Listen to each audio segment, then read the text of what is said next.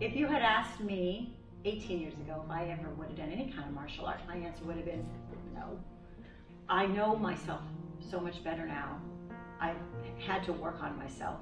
And that's not to say that I'm not done. This, you know what the benefit of this art is? You never stop working on yourself. My name is Julianne Roseman. I've been training at the Village for 17 years. When I started training at the Village, I had no concept of what Kung Fu was. I kind of did it because I was around a lot of strong women when I exercised. That's how I first came into contact with Sifu Cascades. One thing led to another, and these women were amazing. They had great energy. They were so friendly. And they started saying to me, you should try this art. We think you'd make a good village fighter. You should come join us.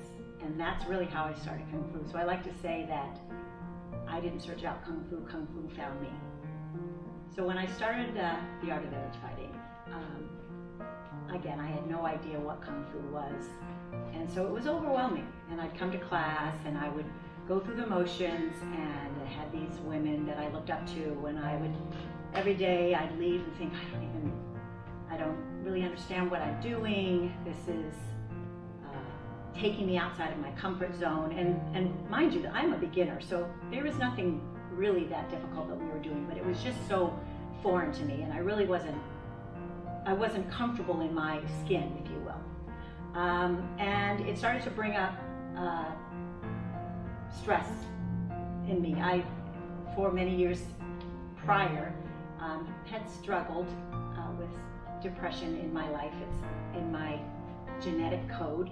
And the environment of taking me outside of my box, doing something that I wasn't comfortable with, that didn't come naturally, that's a good way to put it, that I wasn't just good at, brought up stress in me and actually kind of made me feel that depression start to come in. And it scared me a little bit, and it overwhelmed me. And I felt the best way at that time to deal with it was to take a break. That I remember telling Sifu I was going to take a break, because I was just, I don't know how to describe it, but it was taking me so much out of my comfort zone that I felt the only way to deal with that was to not put myself in that situation. So I took a break, and in that time I continued to go and see the women and in the exercise class, and they were again continued to be kind to me. I was a little worried that they would look at me different. And I had 3 young daughters, and I started to look inside to myself and say, why did you run when it got hard? Why was that your answer? And is that acceptable? Is that a good role model for your girls who are also training in this art? Although in our program, our kids program and our adult program, completely different. We are not equals in any sense, but still they're challenging themselves, and here I was challenged, and my answer was to stop or quit, although I don't think I used those words. I said I'm going to take a break. Anyhow, I think I was out for about 2-3 months potentially, trying just to get myself back and understand what was going on in myself and what made me run, and if that was acceptable. And I came to the realization that the answer wasn't to run. The answer was to get back in there and face those fears, face those feelings of inadequacy, face the fact that I had to challenge everything I knew about my body. That was the only way to grow. So I came back.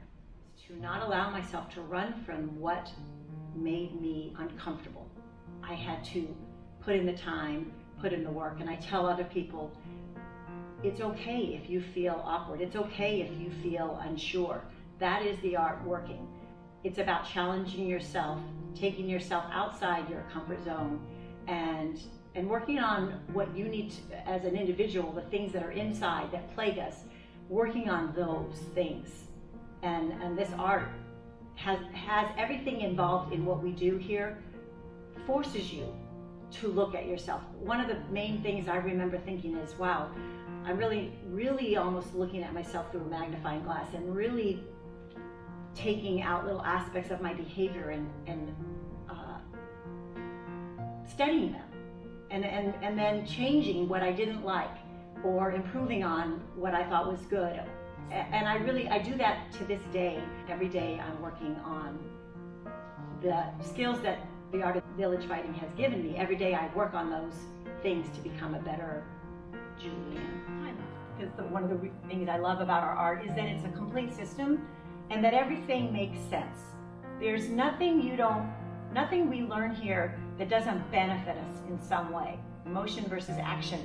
Everything has to have a purpose, action. We're not just moving. And that's why that fence is shaking all the time. And it's about everyone being the best they can be, not about being the best in the school, everyone improving themselves, and we're all trying to be the best we can be at the art. And you'll never feel like you're there. You're always having to push more and more because this art is so huge. And there's always things I can improve on. And I go back to the beginning and I see my basics and still find things I need to improve on. To be honest, the biggest change and the thing that I myself find the most challenging and the most intimidating is the fighting. We have to go inside and then connect into all those things we've practiced for all those years, all those skills that we've been learning, and then be able to pull them out seamlessly without a lot of thought, because when we think too much, usually it doesn't go well. So we have to be able to pull them out under pressure, under a pressured environment. Pressure even that all these people are watching you. For me, I don't like being the center of attention. If you've practiced enough, if you've put in the time, if you've put in the work over and over and over, what is ingrained in you, and we all have if you talk to all the other village Sifus, the amazing ladies ahead of me, all of us have those moves that are just our go-tos, and we've practiced them over and over and over, and those come out without even thought. As simple as I raise my arm, I don't have to think about the muscles I'm using. Those moves present themselves, but that only comes up over years of practice and years of understanding each step I have to take to make that action work. And round robin, good thing to bring up, because something that I never enjoyed, and then I learned that it's just part of something that I have to put myself through to improve on myself. I'm very hard on myself, so I'm always expecting me to be better. I look at myself on video and I'm like, oh my gosh, that's what I look like? I felt like I did it this way. So, but in a relaxed environment, now I've learned to just relax myself and see the moves and find the flow and let it all just happen. And that's ultimately what we're supposed to do.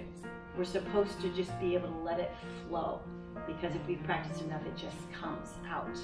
The other thing that's so amazing about what we do is we're allowed to fail. And in this, our world, more than ever now, you see it, especially with social media. When people fail, everyone loves to jump on them because they made a mistake or they messed up.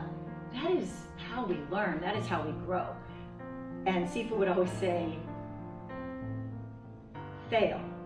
Don't worry about doing the perfect move. And you'll right away know if it was right or it's wrong. And then you take that and you say, okay, next time I have to do it this way, or okay, that was pretty good. Next time I'm going to increase this part of it.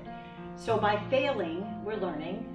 And every time even though I still didn't want to fail, no one wants to fail, but every time he'd say that, I would say to myself, it's okay, Julie, you're learning, and you're going to make mistakes, and make those mistakes, because the only way you get better is to make the mistakes. And then I remind other students, everything I've learned about myself, that's what I give back to other people.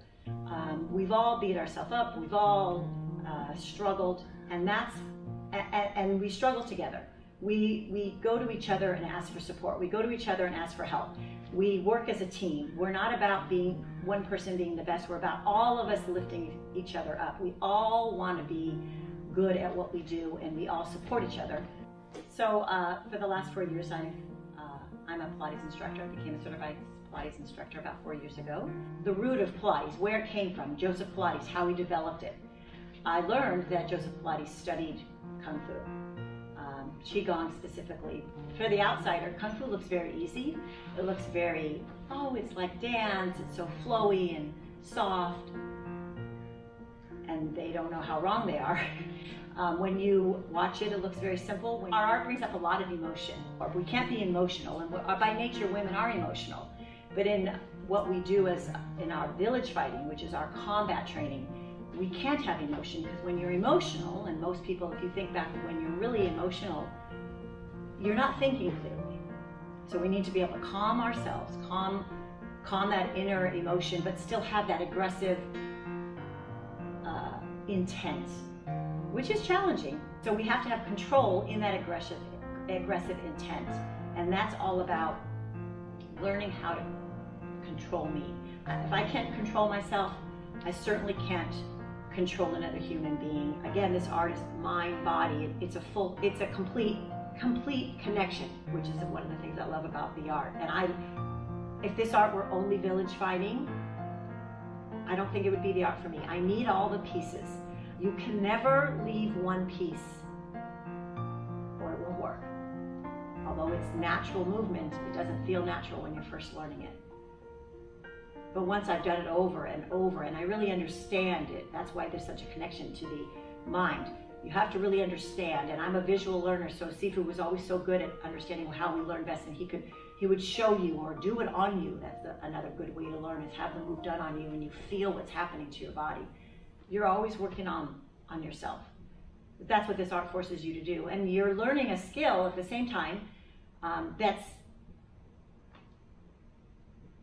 different than a sport, because this skill that I'm learning will be there for me if I ever need to use it in the outside world.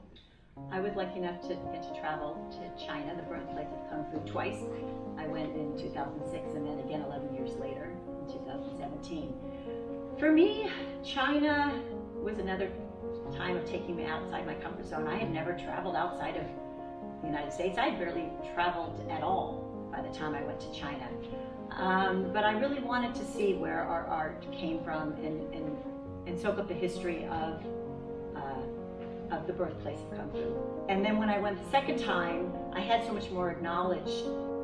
Kung Fu, there's a whole culture of Kung Fu in China. So, and we, obviously when we went there, that's where we went to see. We went to see the culture of the art and where its birthplace is and how it's evolved over the years. And you see these huge schools of students learning the art that I'm learning here, although what we do is slightly different. But it just is, you're in awe of the history. I didn't want to be better than Sifu Sandra. I just wanted to be on her level. That's all been read, so that's not videoing, right?